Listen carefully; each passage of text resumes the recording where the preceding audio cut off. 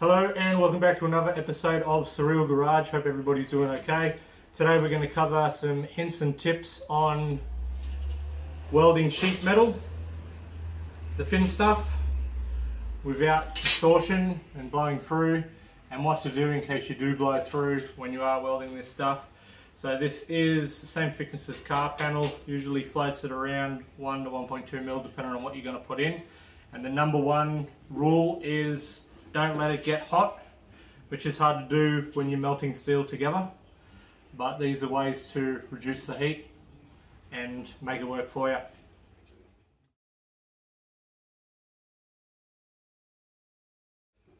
Okay, so we're going to pretend that this is original steel on the car. This is new steel. When you're designing your patch to go into the other one of the things you want to do, which will help with heat transfer, is the shape of the patch. If you are putting it, so if you are doing it in a shape like that, you're better off not doing it in a shape like that. Don't have any hard edges. Instead of a square, keep your patch going and curve it around. It helps with heat transfer. If you try and weld on a dead point on a new piece, so there, you're going to melt that whole corner away. So when you're doing it, if you're doing it on a square hole, round, don't have any actual corners if you can help it. If you do have corners and you can't help it, right on the corner to start with. Don't heat the panel up and then try and get to it, because the more you work it and closer you get to that corner, the more chance it's going to blow out. Another thing to keep in mind when you're doing it is if you were doing this and you only had this much panel left on the car, just get rid of it and replace that whole panel to this point here. Try and give yourself as evenly spaced as possible between the parent steel and the patch you're putting in. So if you were replacing it down to something like that, if you could, either give yourself some room up here so you're not leaving too little of an area to weld to. The thinner that, or the narrower that starts getting, the more susceptible to warping it's going to become. Same as when you put a new patch in. If you're going to put in a new patch and you're only going to chuck it in and it's very narrow like that, the new patch is going to warp as well. One of the next things you want to do when you're putting on designing the patch and cutting it to shape is actual fitment of it. So you don't want them to butt up hard against each other, because when they do heat up, it's got to go somewhere.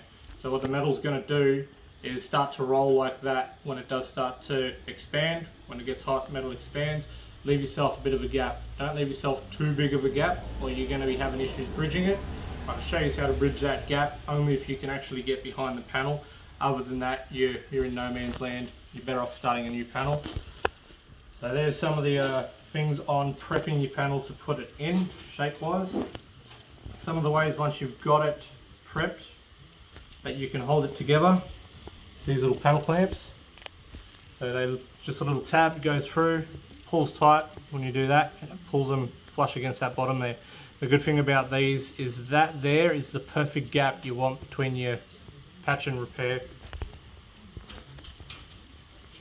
So these only work if you can get back behind them afterwards to get them back out.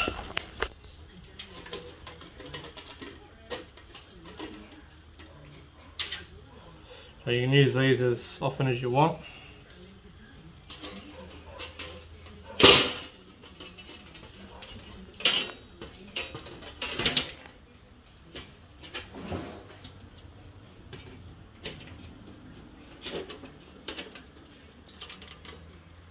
Luckily I have my beautiful wife holding the camera this time. Last time I tried doing this, my hands did not like holding a camera and juggling this. So you can put these as often as you need. This is just for demonstration, so I'm not going to be doing anything to absolute perfection here.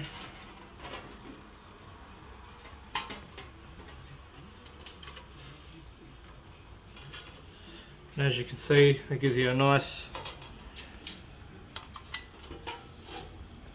join and a nice gap, so when it does start to get a bit warm, your metal isn't going to run into each other and start to roll over. Now you can get panel prep pliers that put that edge on it, so expanded view, your panel will look like that after you use them, and you weld there.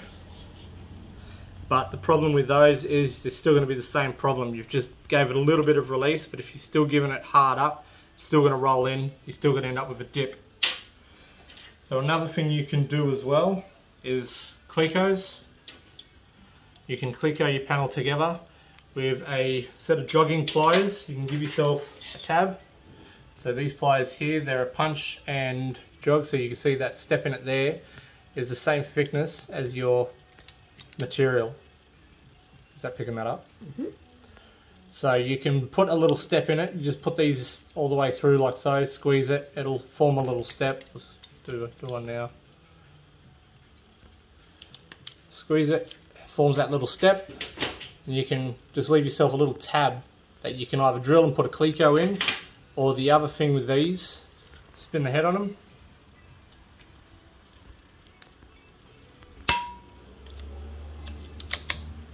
You now got a hole that you can spot weld through.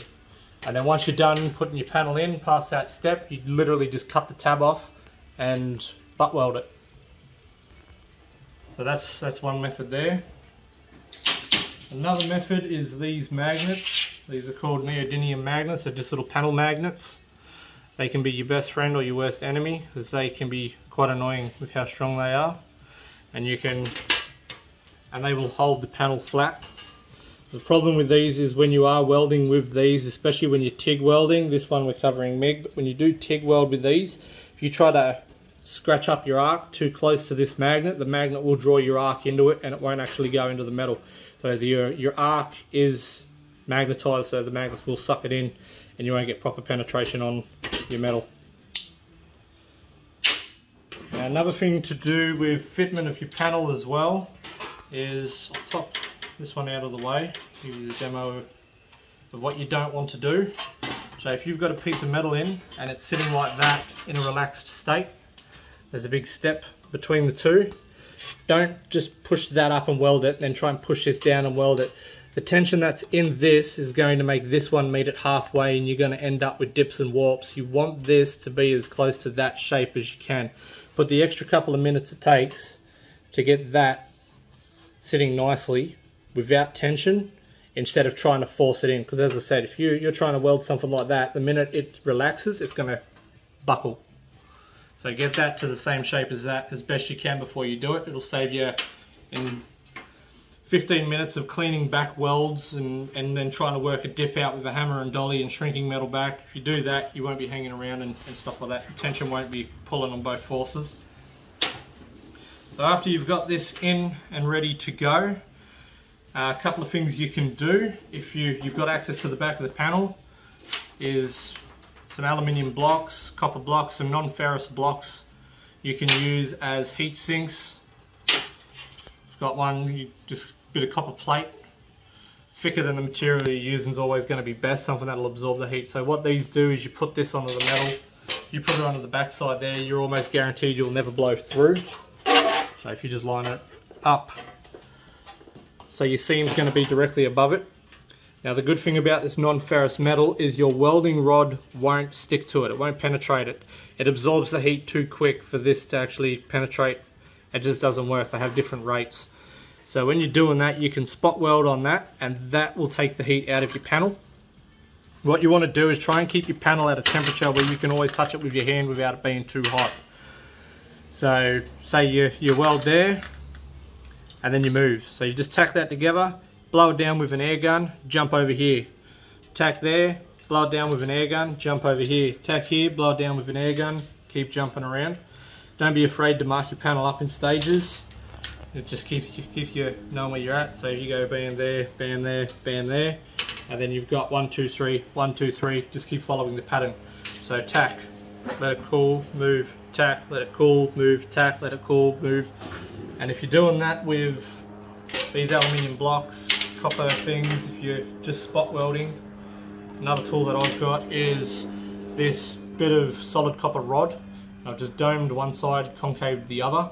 So that works when you're doing all different shapes of panels and you can spot it. As long as you can get behind, do the same thing as the aluminium. Hold it against it, weld to it, that won't take in weld material. Another thing you can use for heatsink is the aluminium blocks. If you can't get to the back of them, you can still use them as a heatsink. You put them close to the weld and hold it there, and then weld, that'll still draw it out of that metal. And then another product which I don't see a lot of people showing off is this stuff, JVac Weld Cool. JVac's the brand, but it's heat absorption putty, and it is specifically designed for this. So when you're doing this thin gauge stuff, it's sort of like Play-Doh with polymer in it of some sort, and you just stick it beside your weld. This stuff's reusable, it's non-hazardous, so you don't have to be scared of it. You do your weld and this will suck it up, same as that. So once you're done with it, it'll dry. This will dry out as you go, so if you are going to go weld, move, weld, move, weld, move, just keep testing how moist that is. If it starts to dry out, you just add a bit of water to it. All you got to do is keep this moist. You can keep reusing this stuff. Moist. Moist. That's staying in. Right, where are we? So after all of that, panel prep is also a really good one to focus on. If you've got a lot of rust or paint and crap like that, you got to try and weld through. You're going to heat it up more than you need to. So what I use to fix these two, they're not as abrasive as a flap disc or a grinding disc. This one is a silicon carbide, it's a coarse disc. Wear safety glasses with this because it does throw chunks of this crap off and it's painful. And this one is a poly flap disc, similar to a flap disc, but it's almost like a scouring pad. So it doesn't remove the steel as much as it will just the stuff on the surface of it. And like everything, when you are prepping your panel and cleaning it up, if you introduce friction, you're introducing heat. Keep your heat to a minimum, including cleaning. So don't just sit there for ages spinning up on one spot and working your way along, because the panel's going to get hot, it's going to get warped before you even get a chance to get into it. You'll be thinning that edge out. So do a bit here when you notice it's getting warm, come clean a bit over here. When it gets warm, come clean a bit back here, come clean a bit back here until it's clean, and then just give it a run over. So another product after you've done with that to remove any residue is the brake clean. Now you've all probably heard this all before. You have to have non-chlorinated brake clean. If you don't get non-chlorinated brake clean, the tetrachlorine, whatever the name of that substance is that does make it chlorinated, will heat up, potentially cause or create phosphine gas, which could kill you. Don't ever assume that it's not. Don't ever assume that it's a non-chlorinated brake clean unless you can read the words non-chlorinated on it. Alternatively, acetone. Just use straight acetone. This is good stuff. It'll clean the panel, it'll clean a lot of the crap off, it'll clean off paint residues if you can't quite get. It'll give you a really good clean surface. Literally just on a rag, roll over. Now with acetone, it just got into one of my cuts, it stings like a bitch. With acetone, it is highly flammable. Don't start to weld on a panel that you've just rubbed down, let it evaporate first. If it's still wet, it can cause big fireball. That's another thing you don't want. Deburring your panel is also good, because those little tabs aren't going to work too well when you try and weld to them. If you're thinking they're going to hold up, they won't. And then as far as welding goes, so the reason I've written parent steel and new panel on this is just to differentiate the two. So we're going to pretend that this is part of a car. Now this, we don't know what this is. This could have been hammered to shit. It could have been stretched. It'll be worn. It's definitely going to be, most of the time, thinner than the new steel you're putting in. If you're building to the same gauge it was done to originally, this will be worn down. This will have had paint and everything taken off it, and like I said, these pads aren't super abrasive to this stuff, but they will still remove material. So when you are welding, you want to start on your new steel. Your new steel is probably always going to be more heavier gauge than that regardless. Start on your new steel and then bring your tack across to this, so you're not hovering around on this for too long. These are actually, a lot of the time, the older steel, if you're working on an older car, the the actual tensile strength of this steel is less, so it does warp easier than a lot of the newer stuff. So always start on your new, bring it across. If you do find that you're blowing through and you end up with a blowout on it, don't hang around there trying to fill that blowout and just getting it hotter and hotter and hotter. All it's going to do is give you less to actually play to, and you're just going to keep chasing it. You'll be on an endless pursuit chasing that blowout to get rid of it. Stop.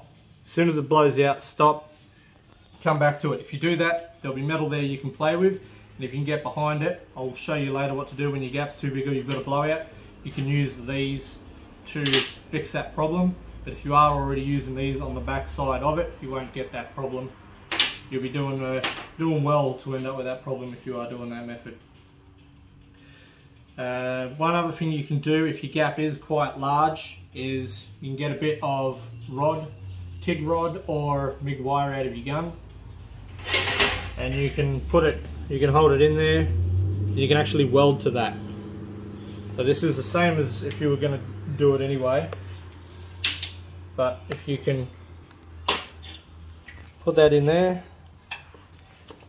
and you can actually weld to it.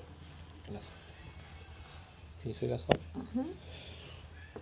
So you can actually weld over that and bridge that gap if it is too large. So the gap that you would preferably want in that butt joint is about 1 millimeter, which is what this is. You can space that out. If you've got bits of scrap, you can just bend them at a 90 degree even, and just sit it in there, butt it up, and you can use that to space them and weld.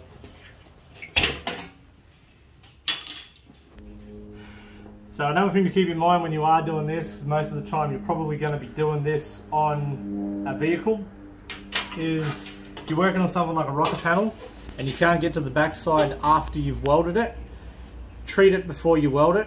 So you can buy copper and zinc based weld through primers, coat the back of your repair patch, and as much as possible on the backside of it, even if you've got to paint it on, because once you do weld that in and enclose it, you can't get back to it later. Which is the good thing about running these Clecos and those little tab idea I was talking about, is it's a way of holding it in place. Sorry to interrupt, but you look like you've got zombie fingers. Yeah, I'm a worker. So treat the back of the steel first, and then you don't have to worry about it coming back, because you're taking rust out. You don't want it to come back. You want to do the job and have it last, so treat the back of it now. Also, if you are welding directly to the car, make sure that there is no battery connected. Disconnect the battery first. If you don't disconnect the battery, the amperage your machine will run through the car, especially if you're going to start welding up rock sliders and stuff. I believe I've said it before in one of my other videos. It will destroy the battery. You'll kill the cells in the battery, you'll drop the cells, and it will just stop holding charge. So what I'll do now is I'll flick on the welding machine, and we'll just show you a couple of run, and then what I'll do is I'll deliberately have a gap too big and show you how you can use aluminium blocks to bridge that gap where possible, which is why it's pretty important to take your time on a lot of this. Practice on scrap until you're confident enough to go and attack a car with it. You're not going to do any damage or harm practicing on scrap. Always keep your welder at a low setting. A lot of the time the welder will suggest what you want to do. As long as you know what you're playing with, there'll be a preset setting on the welder, and then you just tweak it from there. Mine is analog. I've got more settings on the inside of it there, but for me I just run at a amperage of 1 and a wire speed of 2 on my machine. I couldn't tell you exactly what that equates to. It's pretty simple. I've got all my burn back controls and everything in the unit. I don't need them when I'm doing this. I just listen to what the welder is doing, and it'll tell me what it needs. If it needs more wire speed, needs less wire speed, and so on. Another thing that is good about having these on the back side of your weld where you can, is when you've got your argon flowing at your tip, your argon isn't completely shielding the weld on the back side there. So if you've got that there, it stops the atmosphere from getting to your weld as well. So that's another pleasure of having that bit there.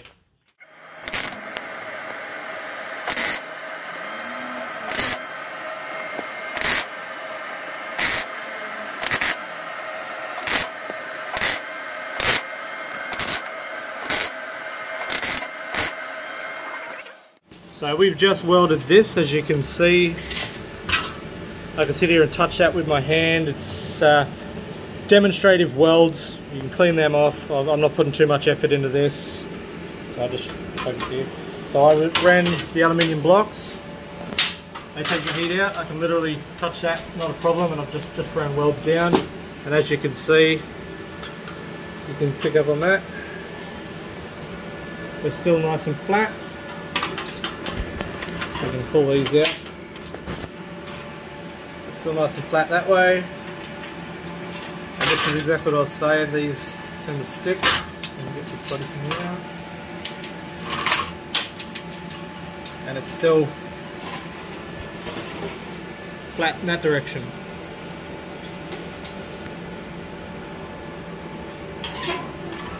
So that's the goal we want. If we keep doing that and going bang, bang, bang, bang, bang, bang over and over again, then you will end up with an outcome where you won't have any warping in this panel at all. And if you run everything in one hit, you run an aluminium blocks on the back side, staging your welds, run and heat core, clean panel, you do the lot all in one, I'd be very surprised if you got any deflection in this at all. And then comes back to the same thing again, when you are cleaning back that weld, you do want to not focus on just smashing that with the grinder. You'll clean a bit here, clean a bit here, clean a bit here. If you do start doing welds like this and you do notice the heat starting to shrink the metal, stop, get a little hammer and a dolly and just tap the weld. Clean the weld back, tap the weld, it'll relax it back again and you can keep going. Now I'll do a quick demo on what happens if the gap is too big.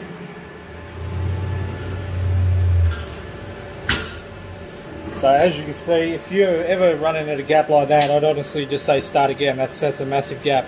That is 5mm gap there. So you'd never actually want to try and weld that in real life. So we'll show you that hammer here.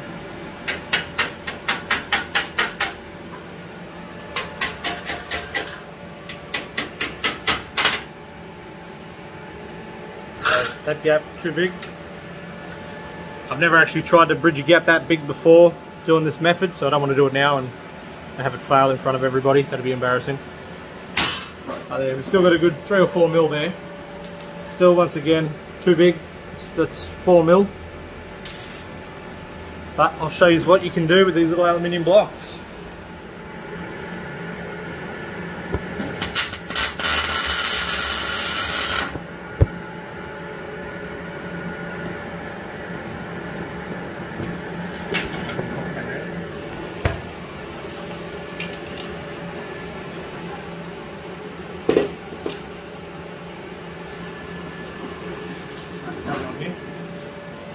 So as you can see, that bridged that. Didn't heat it up because the aluminium would have taken the heat out of it. So I'm that confident on it. After literally just doing it, I'll take my gloves off. You can all see my disgusting zombie hands again. So nice and cold, and that's a pretty solid bridge to try and jump. Now when I undo this, that'll just free straight up the aluminium. You get a little score there, but didn't even try to penetrate. And that is a good solid weld. So that's holding. So there's a trick on how to do it. You can do the same thing if you got little pinholes like this. So say you've got some old trim holes or something you want to weld up. Same trick. That's where this little tool comes in handy, working on doors and guards. I literally just put that behind there, and I don't have to build a little plug for that and try and weld that in. I can put that behind there and just weld straight over the top of that and fill that in. I can spot my way along this. Say if I'm welding tightly and I do blow out and I end up with a big hole like that, stop straight away, come back to it, let it cool down, don't let the metal go crazy, and just behind it and go. So in the real world, if you ever tried to weld, bridge something like that, it's just not happening. Little aluminium block changes it completely. That's the end of the hints and tips that I've got for you now. If you've got any that you'd like to throw my way, hints that you didn't see here, let me know. let me know. Comment anything that you found interesting or you've learnt yourself. I'm curious to see how, if anything, this has helped anybody. And what I'd like to start doing with this channel is at least once a month do a how-to video showing something like this, as well as projects that I'm working on at the moment. And I'm thinking at the moment, even towards the start of the week, put out an episode showing either a project or a how-to, and towards the end of the week dropping just a little introduction to a tool video. So something like the jogging pliers, just do a rundown on how these can be used doing fabrication, especially in automotive. Clicos, stuff like that, just little introduction to tool videos, and just do the usual. You're enjoying this. Can you stop that? No. What are you doing? If you like what you've seen and you like what the channel is sort of doing, like, subscribe, comment, turn on the notifications, share it with your friends. We're going to try and keep this a regular thing, at least one video a week, be it a how-to, an update on a project, an introduction to a project, or an introduction to a tool that you may or may not have seen. I mean, deburring things, the very time I first saw these, I sound like the world's biggest idiot. I had no idea how the hell you use them. This was many years ago. I looked at that and went, how the hell does that deburr something? Thinking it was like some kind of spinny tool, but it's not. It's literally just put it on and drag off the edge. And I felt like a massive idiot after I learned how to use this. I thought, wow, that's all it is. So hopefully that helps you guys develop some skill, and maybe you've got yourself in a bind and you just didn't realise you could use aluminium as a bridging plate or whatever. But hopefully you enjoyed it. See you on the next episode.